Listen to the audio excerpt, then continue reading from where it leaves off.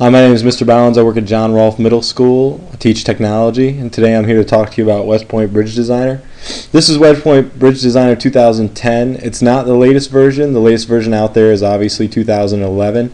The differences between the two are I have not found any yet, but they do release a new program every year.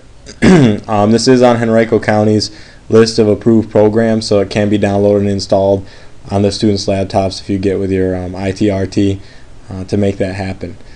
What's great about this program is it's very simple to use. You can pick it up in a matter of probably about 5 minutes, but it's got some very in-depth design and engineering things going on behind the scene that students can really take advantage of to understand a little bit more about bridges and how bridge design works and the forces and things that act on bridges. So first thing I'm going to go through with you is how to actually build a bridge.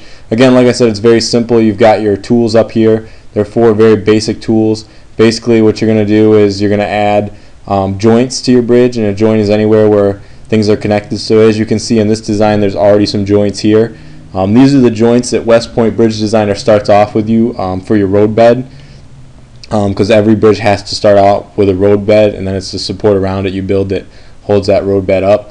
And then you've got your member tool here to draw members to connect your points, your arrow tools to select joints and members, and your eraser tool, which is pretty self-explanatory to just erase things. So we'll go ahead and we'll start by adding some members. So as you can see, you get these crosshairs here to help you line everything up. And I'm just going to go ahead and make a very simple and common bridge design to show you what a bridge looks like. Okay, and we can see at this one I accidentally made it a little higher, so I can go ahead and click on my selection tool. I can grab it and I can move it back down. Okay, so I can go ahead and grab my bridge member tool, and the first thing I'm going to do is draw all the way across and join all these pieces.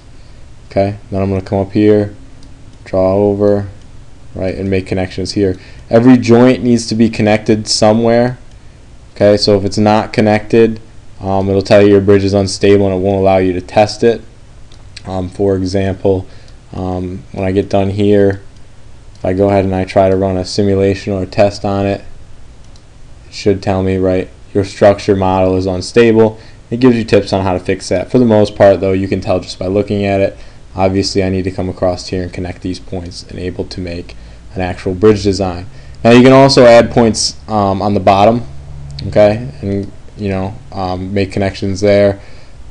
So to do something like, right, and come through.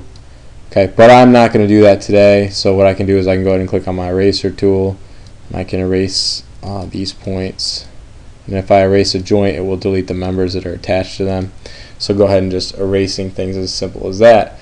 So now I can grab my selection tool here. If I want to change some things in my design and move some things around, I can do that. Okay. Another thing that you're going to need the selection tool for is modifying your bridge. Okay. So as you can see over here on the top section, we have some different options that we can choose. So what I'm going to do right now is I'm going to select all the pieces of my bridge. I'm going to go ahead and I'm going to change the size of the bar that I'm using. Okay, so I'm going to change it from what it is now, 140 by 140. I'm going to change it over to 180 by 180. Now watch what happens to my price, which is right here. Now as you can see, my price went up significantly.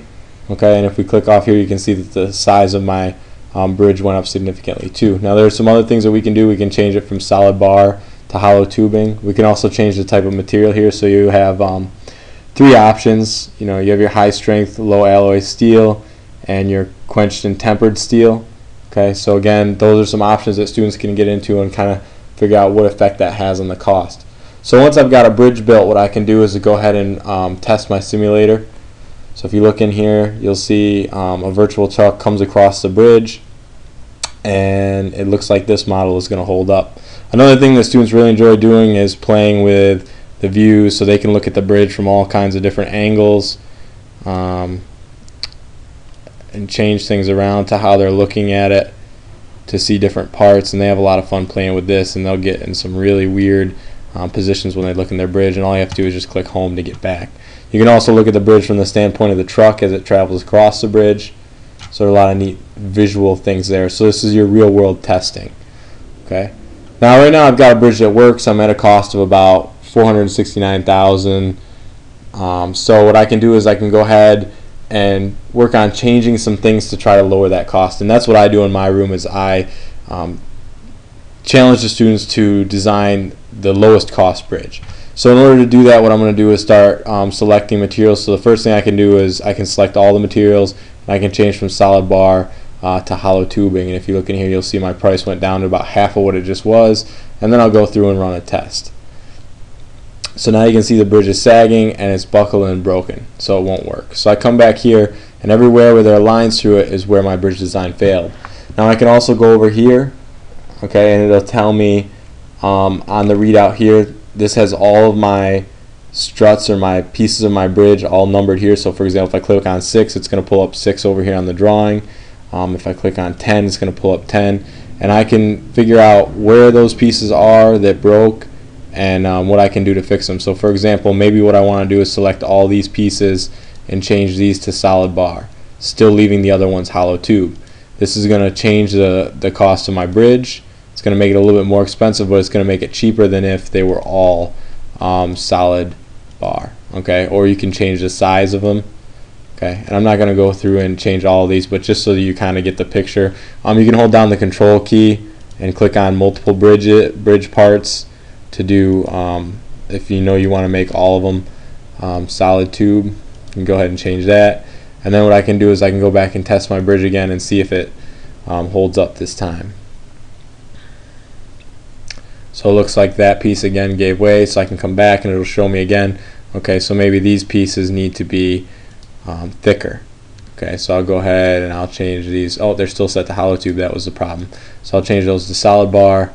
Now if I go ahead and run it, looks like my bridge is, oh, spoke too soon, didn't hold. So I can come back here and I can figure out what pieces broke and work on trying to fix them. Okay, so there are a lot of different things that you can do. There are also reports you can run, so I can look at my cost calculation report. So it's going to tell me what pieces are costing the most amount of money and where that's coming out, and you can print that and analyze it. Another valuable report to look at is your load test results. So this tells me for each member what the compression force on it was and what the compression strength of that material actually is. Same thing with tension force over here and tension strength. So some pieces are under tension and compression, some pieces will just be under tension, some will just be on compression, and it lets you know where they were okay. So for example, these were my pieces that failed over here, so you can adjust the pieces to get them as close as tolerance as possible, which is going to bring that cost down. So let me go ahead and open a bridge of one of my students, and we won't save that. So this is one that one of my students built, and he spent a lot of time working on this to get all the pieces to their maximum point to where they were just about to break. And again, I had a lot of students working on this, and so that I've got a lot of different bridge designs that are all right around this price range. So depending on the span that you choose, again, I picked 16 meters for this class, but depending on the class, I'll change the span so that you don't have students trying to copy each other's designs from year to year, class to class. So I might give one class a span of 16, another class a span of 22, which totally changes the design of the bridge. So if we go here, we can look at his report, and we can see his load test results. Well, we have to run it first. So we'll run the test, and as you can see, his bridge sags quite a bit. So they're very much at their breaking points. And obviously, engineers really wouldn't want to design a bridge this way, but it's fun for students to try to figure out, what parts of bridge need to be stronger, what parts don't need to be as strong. So for example, if you have all these top pieces very strong, very thick, do these ones in here need to be as large, or do they need to hold up as much weight as the pieces on the top and the bottom, right? So are these more just for support, and these are the pieces carrying most of the load of the bridge? So the students really have a good time with it. They get interested in it. Like I said, we can run the report, and we can look at his load test results and see how close his tolerances are between the two columns here, and see, so for example, this one, its compression force is 211, and it's only rated to hold about 212, which means that's very close to almost breaking. Right? So these are the cool things that you can look at.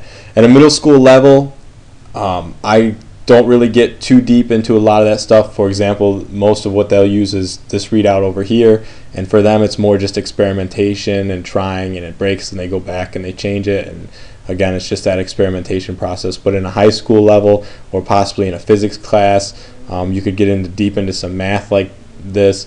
I could also see this used at an elementary level with just students playing around and kind of making 3 or 4 different types of bridge. The program has templates that you can start off with, or they have templates where the bridge design is behind here on a dotted line and you just make it based on that template. So again, this program can be used throughout various grade levels, in my opinion. I hope you got a lot out of the video tutorial today on West Point Bridge Builder, and I hope that you can work it into your curriculum. Thanks.